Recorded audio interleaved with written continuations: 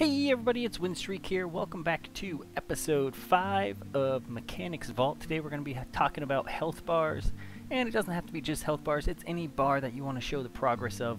This can work both going upwards or downwards, so you can have a charging bar or a progress bar, health, the timer, anything like that, and it'll just track the percentage that you are gaining or losing. This health bar will be a little different. We're going to throw in a circle, and it'll be filled with a liquid. It'll kind of resemble blood as it goes up and down. It'll wave back and forth. Built with 2 layers. To begin, we're going to take our background, which will be showing after the HP drops lower, and that's going to be on our first layer. And that's all that's going to be there, and that can be with all of your other animations. The fancy layer is going to be our second layer, and we will have the actual HP bar, and this will be what we cover up or mask. And nothing special with this sprite. And then our actual mask is what is going to be creating the wave or the water effect, and I'll let you read all these. That gives you a decent example of what they do down below.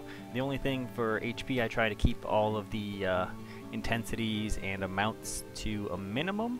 We just want to see that it's wavy, but we want people to be able to see how much life they are missing. We put the destination to out, and as we move it up and down, it'll cover the life. And the last thing we need to do is on our layer 1, we need to come into appearance and set force own texture, and that will set the mask invisible, and then you will see that it covers up the sprite, which is on the same layer as it, leaves the background one, and then we have this nice light wave effect to show water. All we have to do now is find a way to make the mask go up and down, and we have an equation for that. So the equation works by setting the mask right on top of the health bar to start out, and then every tick we're going to reset that position and adjust it versus how much of the percent is missing. So we have the health bar.y, which is the up and down position, and then we add on half of the height. So since the health bar has an origin in the center, we want to start right on top, so we are touching the health bar but not covering it up. So to get from the center to the top, we need half of that height, and every tick we will set it there, and then we will subtract 1 pixel in our current state, our health bar height, which is 100, divided by 100.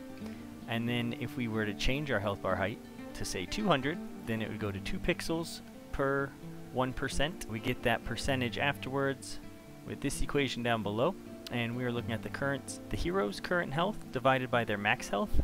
And then normally we would just do times 100 to put it into a percent, but if you run this int and do times 1,000 instead, and then outside of the int you divide it by 10, it will give you 1 decimal place past the normal percentage.